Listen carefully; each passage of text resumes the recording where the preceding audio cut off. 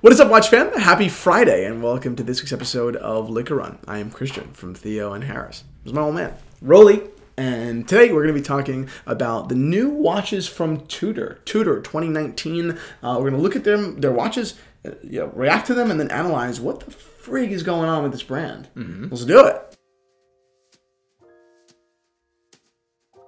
All right, before we get into it, a quick wristwatch check. What do you have on the wrist? The GMT, man. Love it. I'm loving it. Remember, the first video you ever did was Watch People and Wine. Yes. And it was your story of that watch. Yes. It was great. Absolutely, yeah. And so such a sentimental value. How many years now? 13 years?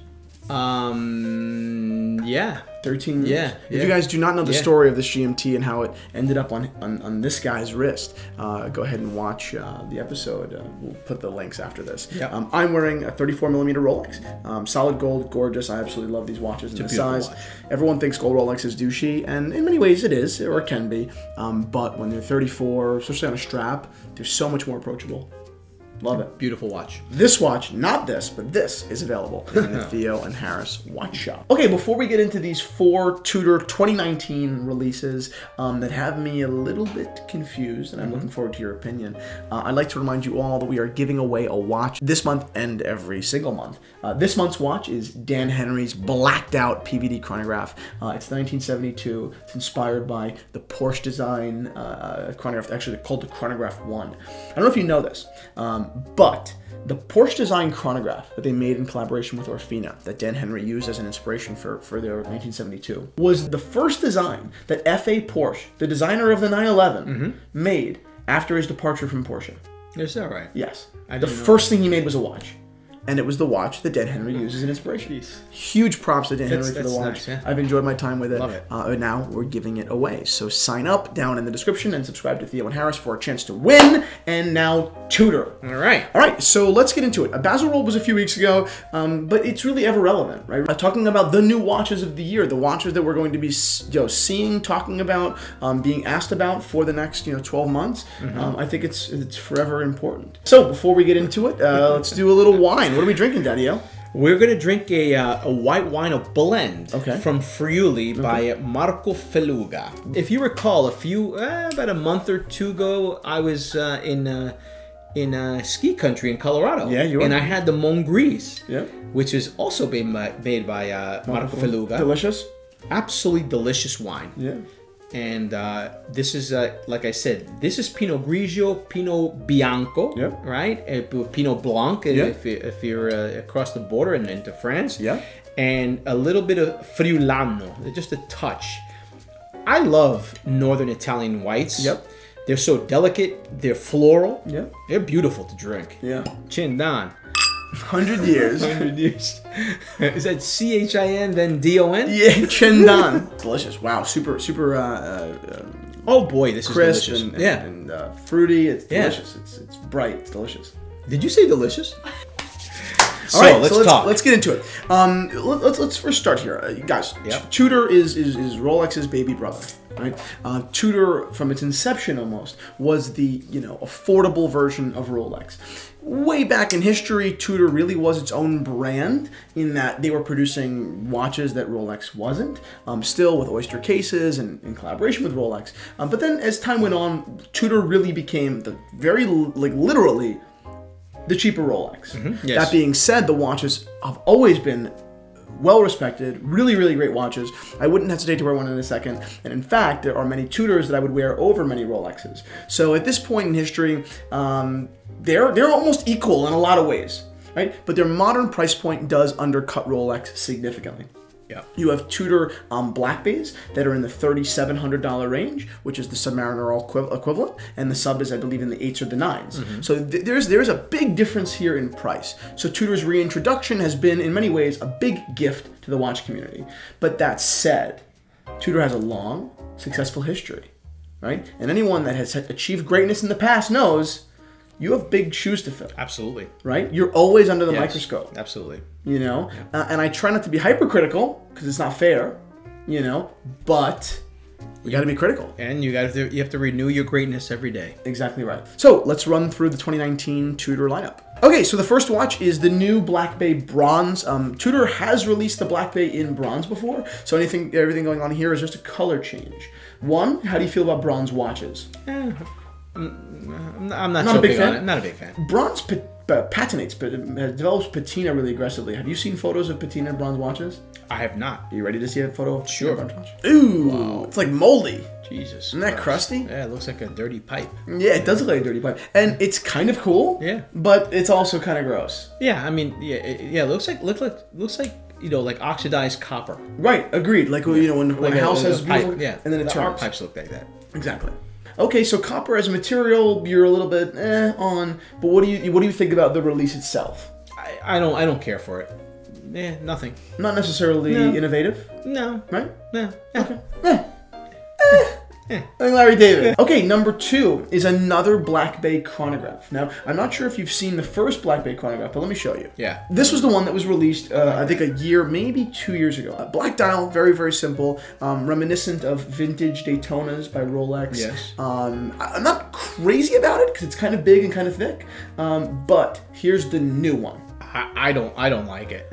What do you think? First of all, do you like two-tone watches? No. Period. I'm not a fan of two-tone watches. Do you think this two-tone... This is, oh my lord. It's a little off, right? Yeah, gold push pins, black, yellow, and then you got a little red in there. Yeah. It's way too much stuff going on there. I agree with you. I don't like it. Neither do That's I. a hot mess. Yeah, sorry. I agree. I unlike you, I'm a huge two-tone fan. It would bring me such joy to like. I've always wanted to get him this, like one of those two-tone like Cartier Santos Galbis, because it's so 80s. Right. It's so 80s. Right. But I think that this is. I'm not saying. I mean, you could. You could. But I think that this is kind of a. Jarring. Execution of it. That's a good word. It is jarring. It's almost uncomfortable. It is, yeah. Yeah, not a fan. That's a tough one. Yeah. Okay, now here's something I think you might actually be interested in, if not from a design point of view, but from kind of like a props to Tudor for a history point of view. Tudor just released this. They call it the P01. It's quite a large watch. It's reminiscent of vintage true deep diver watches, like this. It's actually nearly a reissue of a watch that was made in the 1960s and offered to the United States Navy. They called it, I believe, the Commando, and this was it. It's a beautiful watch. That's pretty cool. That's very cool. But there's a lot. This watch is very different in many ways than the watches just released. Yes, I will say this. Yeah, I like that watch. It's weird. It's weird. It's especially when you get to the strap. Yeah, the way that strap. If you notice, the older models had more elongated metal. Yep. This one does not. Yep. But there's a certain simplicity to it that actually, to me, that works for me. It's it's weird and it's I like it, and I do like the crown. The crown is offset. Yeah, I dig that one. Interesting, right? I like it. Okay, so next is a new Black Bay, but it's not just a Black Bay. I think that this is a response to my criticism, not directly mine, but my criticism that's been echoed by other people as well, that Tudor doesn't really have a Datejust equivalent.